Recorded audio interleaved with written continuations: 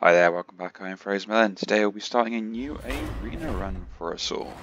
So let's jump in and see what class and hero power we get, because it is still the dual class arena. So with these ones here, I quite like getting Hunter, because I maybe can go with like something alongside that. That'd be quite good. Shaman's probably not bad, or Mage. We'll go with the Shaman. I want something kind of do some really cool stuff. Could go more aggressive. Demon Hunter hero power. We don't really have much demon synergy, so I'm gonna go a Shaman Rogue this time round. I'm never controlling secrets as far as I'm concerned, so I'll take a hard gun. Just a 3 mana taunt. It's gonna be good. Sun Shield Master is 4 mana taunt. Again, just gonna be pretty good. Useful on silence whenever a battle cry is something. Give this +1/+1 in your hand. Don't have that many battle cries, but I think Sludge Usurper actually gives some good value in the late game. Take a Shadow Step for any good battle cries we get later or something like that. Destroying a beast or just a straight up assassinate is just better, I think, rather than having a particular removal. Yeah, a 2/3. Can't argue with that. If I cast a spell, discover a spell, or we'll take the Battle Master just because that's really good. I don't have any weapons, although I do have my hero power, so this does sometimes get a chance to put a 2/2 weapon. I think the Glocker Crawler could be good. People seem picking up quite a lot of pirates at the moment. And yeah, again, we'll take the Tuskar, kind of incentivized getting spells. Out of these, Stealth and Poisonous. Let's go with the Underbelly. It could be some late game cool stuff, and Ice Fishing does draw 2 cards, so I'll pick that up. Incentivizing some Murlocs. With the Battle Master. Yep. I will take a Backstab here. I play this, don't want to play 3 cards, or a 3 mana taunt. Take the 3 mana taunt here. It might do it really well, it might not, who knows. This is a good chance of proccing, and it only is a 3/2, so an aggressive start at 2 drops, that's not bad. Might work with some combo aspects, although it is slow tempo. Destroy a beast, fine, is a 3-drop. This I can't really make use of too well. Let's take another battle cry. Do I have any death rolls? I haven't picked any up. Not that I'm aware of. So this is not that great. I have 1 overload card. So we'll take the Stone Skin Basilisk. Yeah, another Murloc, but that does prevent my little bit of a combo with the card draw for late game. Decisions. It does mean this has more to hit, and that's not a dead card. No, I don't think it's good enough to pick up. Lightning Bolt isn't bad.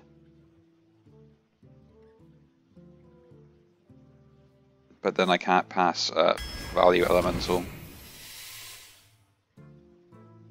Stealth Minion, it becomes immune. Don't really have much, but I quite see adjacent minions.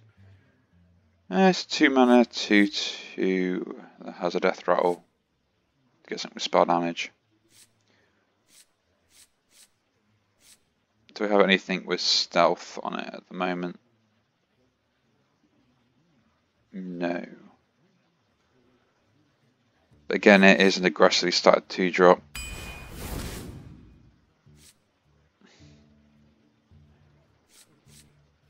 I'm going to pick the 4-drop here, just to hopefully get something a little better. That is removal and face damage.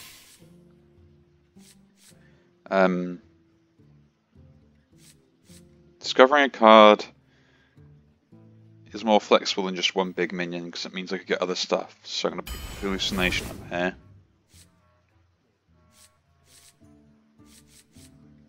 Big Taunt, or Elemental, or Dark Iron. I have a good amount of 2-drops, so I think the Dark Iron Dwarf is slightly better. Draw a card. If it's played this turn, gain +2/+2, repeat this effect. I think, yeah, it is the Edwin here.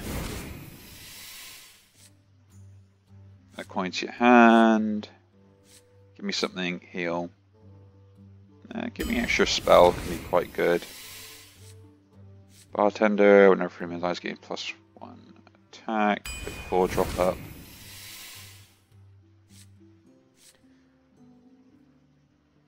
I don't really want to take the healing. And if I'm losing the board that much, I don't think the healing is going to matter. So the mini-mage does also synergize with the gain immunity stealth minion I think we picked up earlier, wasn't it? What was that one? Yeah, that one there. And tradable. Reduce the cost of supplying your hand by 1. Don't have very many spells, but is worth the cycle. Okay. So that is set up for this Shaman Rogue deck. Let's jump in. Thrall versus Garrosh. Against a Wargue or a Wargue. A Warrior Rogue this time round. Probably keep this 3, toss that 2. Actually no, that 2 into that 3. Yeah, certainly you'll get the combo off here, and I got 4. We'll keep the hand. I can coin this out, play this, play that, play this.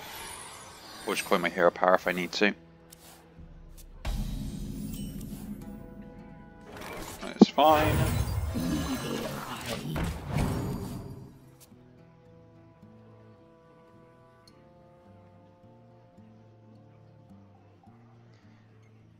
In the box? Pirate stuff. I hope I draw my Karaka Crawler. Smelly fish. Make the trade there. I do want to kind of play the ice fishing at some point, which will probably turn 5, so hopefully we won't draw any of the Murlocs until then.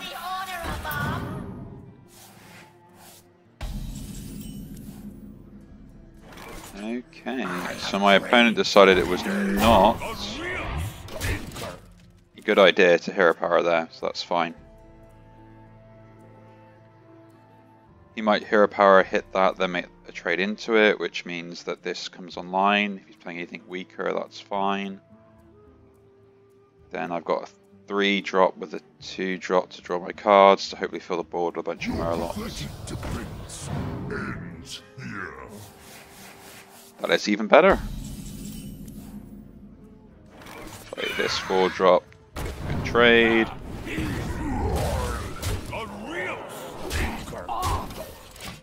Like he either trades that minion in first and it dies anyway, or he takes 3 extra damage. I can take the hit. Which is absolutely fine either way.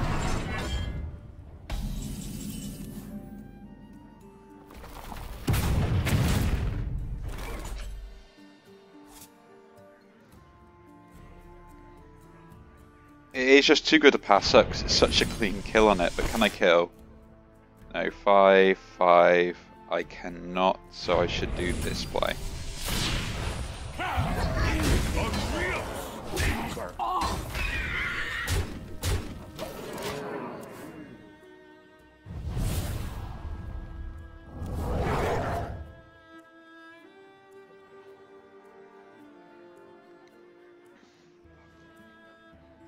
Okay, so let's see what my opponent does here.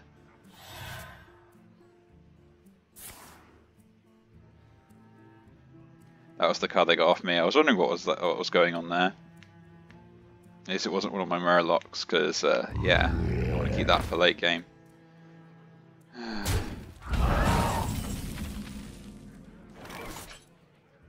So I already drew one of my Murlocs, but